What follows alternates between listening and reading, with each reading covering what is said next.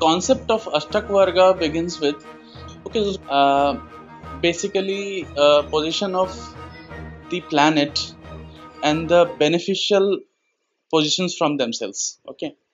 Now, the way it is like this.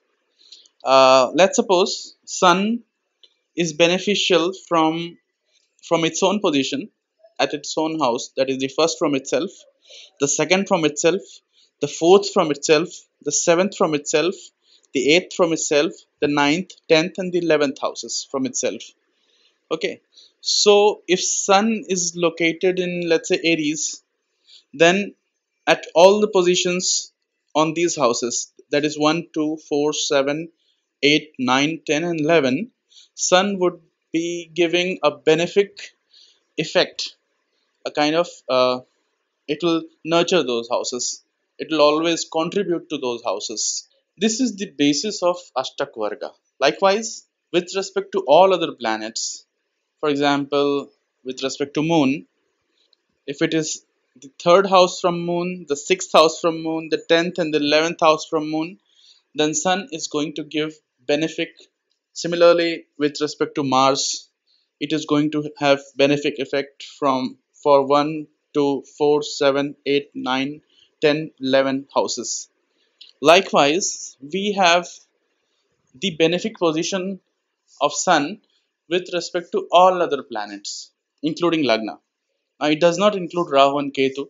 So, the collective points in any house with respect to Sun is called the Prastar Ashtakvarga of Sun. So, if we combine all the houses as we discussed just now, so let's say we have to analyze the Cancer sign, and we have planets in, let's say, Sun is there in Aries and Moon is there in Aquarius. Then Cancer is going to get benefic effect of Sun because of Sun being fourth from itself, that is this Cancer being fourth from Sun, as well as it is being sixth from the Moon also. So it gets 2 points.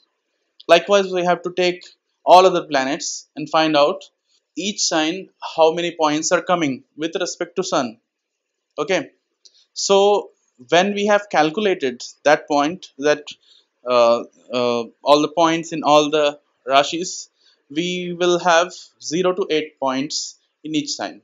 So if the sign contains 8 points, that means that that rashi, that bhava, is very strong with respect to Sun.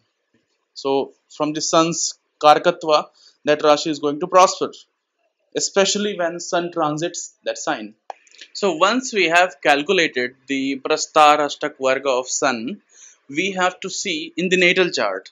First, let us analyze the significance of these points in the natal chart itself.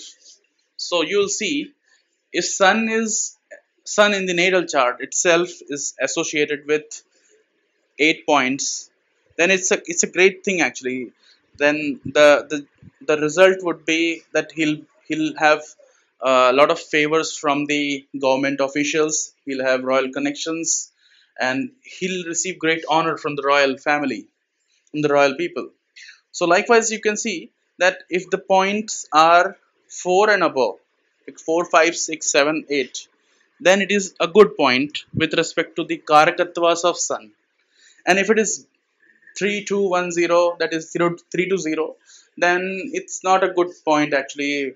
He will have to suffer because at any point of time, if some planet is not giving the benefic contribution to the sign, then it is giving malefic contribution. So if you have 3 points, that means out of 8 planets, 3 are giving benefic results, the 5 are giving the malefic result. So malefic result is dominating. You'll have difficulties related to Sun's karkatwas if the points are less than 4. From the transit perspective, you have to see the month that is ruled by the planet. When Sun transits the sign that contains the maximum points in the Sun's Ashtakvarga. In the Prastar Ashtakvarga of Sun, whichever sign contains the maximum bindus, you perform any task during that month, it is bound to give you immediate success. Now you can use these points to find out what is the most auspicious time for you to perform any tasks during the day. Since sun rules the day and moon rules the night, so let's say the day is from the sunrise to the sunset. That those 12 hours is the day for you. You divide that day into three groups: the first 4 hours, the middle 4 hours, and the ending 4 hours. Now you calculate the bindus in the first four sign from the sun position. Okay, so let's say sun is there in Aries. So add up the points in the Aries, Taurus, Gemini, and Cancer. That's one group. Next, add up the points in Leo, Virgo, Libra, and Scorpio. So that's the second point. Then the third point is add up the points from Sagittarius, Capricorn, Aquarius, and Pisces. So that's the third sum. Now find out what is the maximum value out of 3. The first group has the maximum value, then whatever task you perform during the first 4 hours of the day, that brings in the most auspicious results. If it is the second, then the middle portion, and if it's the last one, then the evening portion. Okay, the last 4 hours before the evening. So accordingly you can plan your day. In fact, you will be surprised to know that generally your own tendency is to do the major task of your day during that time. Because some people are, no, I'm not the morning person. Some people are, no, they cannot work after they take lunch in the afternoon. And some people, they work at the end of the day. Okay, so you will immediately recognize your own pattern falling according to the sun's Ashtakvarga. For the remedy part, the blessing of Shiva, then you have to visit the Jyotirling, the Shiva Jyotirling in a particular direction that is governed by your Ashtakvarga. So in the Prastar Ashtakvarga of Sun, the direction.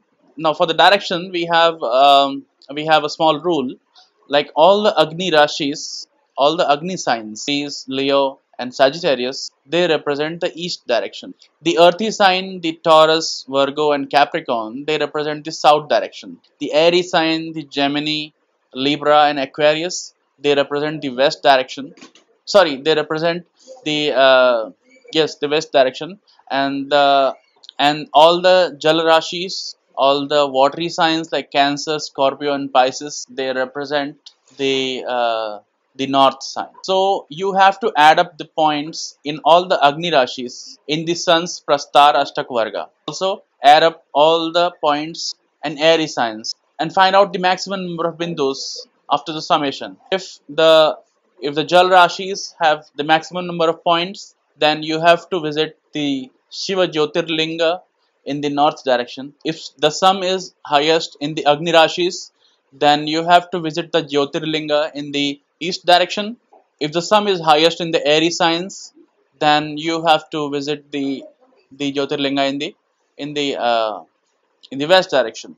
Likewise, in the if it is maximum in the earthy sign, then the south one. So that's the remedial part actually.